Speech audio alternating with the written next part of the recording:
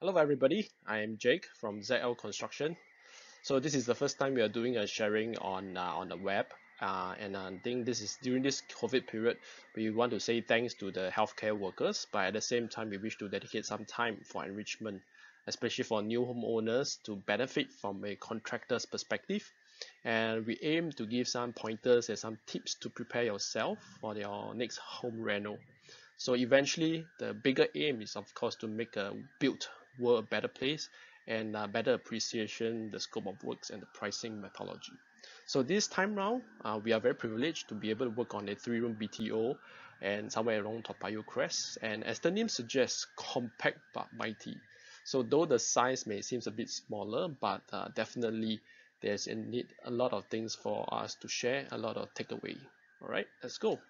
So this unit is a typical three-room BTO issued by HDB. So this unit does not come with any flooring, so it's bare concrete screed. Two bedrooms, a standard living and the dining, and a kitchen space as well as a service yard. So the total area is about 68 square meters, right? It's a comfortable space for a couple unit, right? So over here, what the owners have done and what we have worked together collectively. So from a perspective, this is looking from this area. You can see that the whole flooring is very nicely done up with our marble flooring throughout. And there is also a false ceiling applied in the whole unit over here. And at the same time, there is a pelmet. This pelmet applies throughout the whole unit. That means in the living, dining, as well as the two rooms. And the pelmet, it's again not a normal standard height. This is definitely more than 300 in height. All right, and there's a very smart usage of the different dining dimmable lights in the whole area. Will also service opening for the aircon. This is also important because as for maintenance purpose, we need to be a bit mindful on this part. Next view, again, this view looking into the DB box down here. And you can see that the marble floor it accentuates throughout with nice skirting applied to the whole area, false ceiling with your nice dimmable lights, ornamental dining lights right in front. Something peculiar is about this main door, right? Most of the time we can see the HDB veneer type of main doors, but this time around again we painted aligned with the same wall color as what you can see from the neighboring side to make sure that it looks consistent and amplify the effect of the space, the sense of space. Owners have a very good sense of furniture where they use nice pop color furniture, so really to bring up the taste and the effect of the whole area. Then now looking to the kitchen area, you can see again false ceiling, but the entrance of the door is a very nice solid bifold door with walnut finish and mouse satin lacquer. So this brings up a very sophisticated, very colonial kind of feel. And of course, the client also purchased a very solid looking side table and to put as additional storage and display. You can see that the marble flooring, its orientation of it, it's very well thought out. All of it follow a specific orientation. Next up to the master room, and master room over here, what you see is actually a full height wardrobe. As the owners are very sophisticated, well traveled, well groomed, very health conscious couple, they required a very dedicated space for their workout. So in particular, the missus has requirement for Pilates and yoga.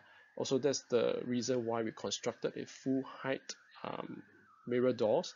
And these doors are specially curated such that they are 21 mm thick as opposed to a standard 18 mm thick. And because we do not want to have any handles, we keep it to a 20 mm recessed groove. Of course, the downside is that you have a interval between for your handling, as opposed to you're having a protruding handle where things are a bit more fluid. However, from background research, we also realize that by having such handles, there's a very high chance of breakage. So it's a balance of aesthetics and I would say practicality. Same thing, you can see the pelmet heights applied over here. The whole false ceiling are also applied over here. And this time, again, the marble orientation is a bit slightly different. Okay. Right, over here, we can see that the study room is also added with a custom carpentry. We did it right on top here, and we wanted to match the color with the loose stated study table that they have purchased. And if you noted, right, even the main toilet doors in bedroom doors, they are synchronized in the walnut color so that the whole unit is synchronized and it looks very consistent to the whole end finish of the look. So this is again a lot of deliberate attempt to synchronize and to ensure that the whole look is adhered to a specific theme. This one, the bedroom 2, is actually function as a sleeping room over here. So you can see the bed is placed over here. Many a times people will want to fill in the void to fill up the void over here. But in this case, the client actually think that, well, it's actually quite nice to have a little bedside table and with the color resting in, and we want to maximize the space. It turned out to be quite interesting and it turned out to be functional as well. The pelmet, the false ceiling are all also applied through the whole unit, and skirting and the marble flooring. So if you do like the kind of marble, we actually listed down the partners who did this, supplier who did this, and we can also discuss further how eventually we can take this to your new. The two toilets. Toilets are the next space that you spend a whole chunk of your time. So we invested a lot of time to curate the correct look. So all the wall and the floor areas, they're all being overlaid with new tiles. And again, the corner unit over here, it's in the master toilet. This is the master, and this is the common. Right, you can see that some little intricate details over here, that the master toilet is a dual sliding unit. That means it's two fixed glass and it's two sliding door to form a full enclosed area for water tightness. As for the common toilet, it's one fixed glass, but this is not a normal fixed glass. It is actually a black smoke glass. So to look consistent with the whole look, if you remember the DB doors that was being changed, they are also of a smoke effect. And simple touches by adding acrylic on the top actually diffuses the light. So the whole unit, this does not look like HDB anymore. It will bring up the overall look. The outlook has enhanced. The atmosphere, the lighting, especially with the cove lighting, smart uses of the cove lighting, the whole space is transformed to something that is really more premium feel already. Back to the kitchen, you can see the marble consistently goes through the whole unit over here. And something notable is that all the wall tiles are overlaid. All the wall tiles are being overlaid in a matte finish, which decreases the chance of oil stains, fingerprints throughout. This whole concept is also applied on the laminates that you can see here. This is a kind of special laminates. Again, we'll put forth the series on our link below. This is a nano coated finish, which again decreases the chance of fingerprints, oil stains, and simple knocks on it. On the top here is a kind of quartz slab cut where you have consistent and very seamless flow of the grain all throughout the whole unit, right?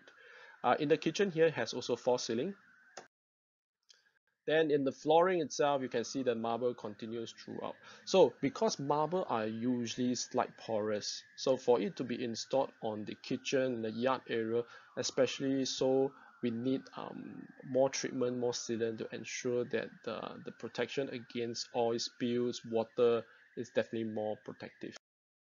And in the yard area, you can see that a little interesting concept is to make a little ledge here. It doubles out as a space to sit, of course, but also and act as a little shield to keep all the laundry basket. So it has a taste, has a classiness built in the service yard area. And this is what we have to share in the short session. So once again, I'm Jake from ZL Construction. We are here to make the building industry a better place. So do follow us at ZL Construction or our IG ZLC_SG. If you have any questions or any new interesting case study, anything that you would like to check in with us, please feel free to WhatsApp me directly or drop in an email to us. That's all for now. Thank you. Be safe. Stay at home and take care, people. Bye bye.